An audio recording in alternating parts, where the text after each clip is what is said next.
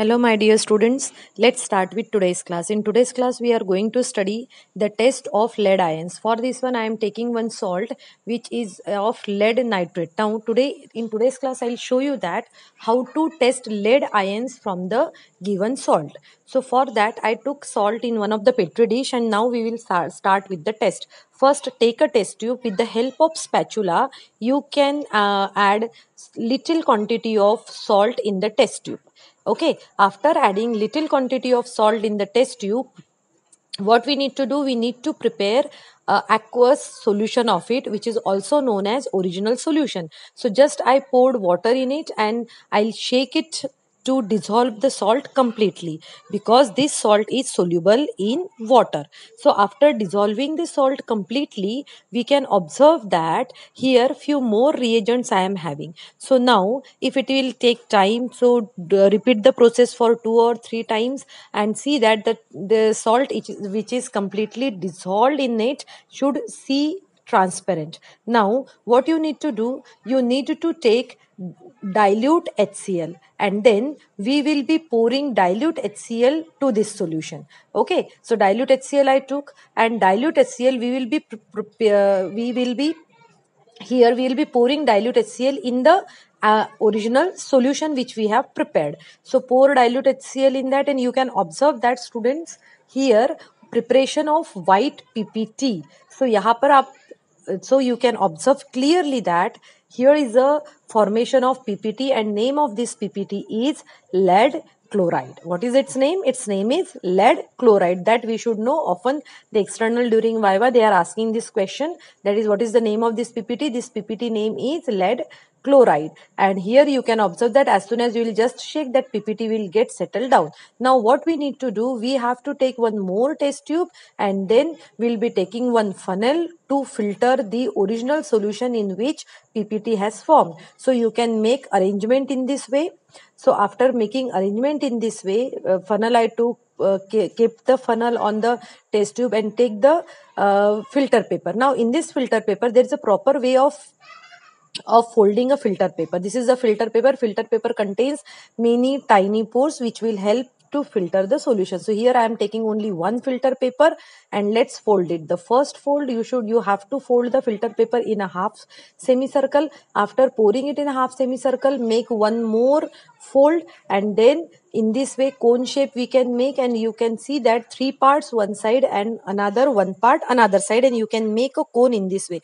Now try to fit this filter paper in the cone, but as it is not weight, so funnel is not weight, and that's why that filter paper will not get attached clearly. So what we'll be doing, we'll be taking water and just sprinkle the water on the funnel, and then keep this filter paper on the funnel. After keeping the filter paper on the funnel, you can pour the original solution in which PPT is formed, and we will do filtration of that PPT.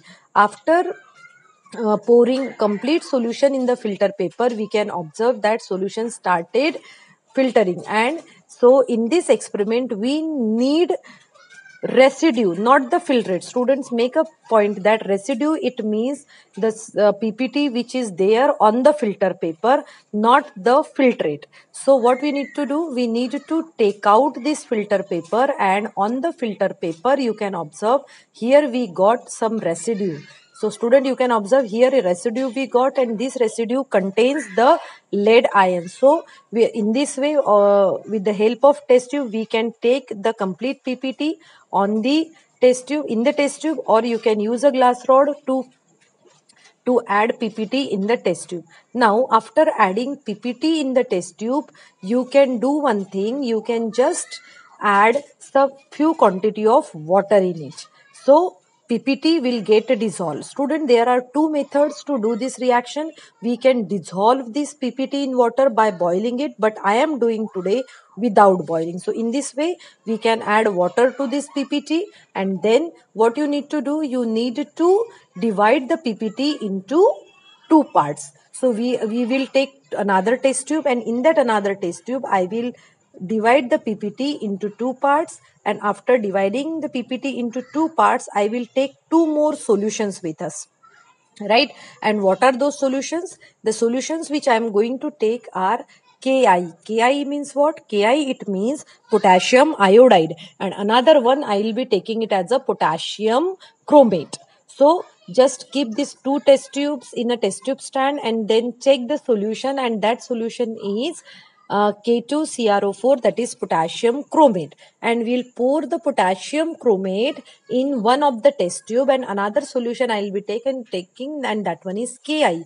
Both the solution will show us, will give the confirmation of lead ions. Now what I'll be doing, I'll be pouring the solution in the test tube, and so take the test tube, pour the potassium chromate solution, and you will observe that there is a formation of yellow PPT. There is a formation of yellow PPT, and that yellow PPT tells us the presence of lead ions. And external may ask you the question that which PPT, what is the name of this PPT formed, and we can say that the name of PPT formed in this reaction is lead chromate. Student, you can see that yellow colored PPT has been formed. Now in another one we will take Ki solution.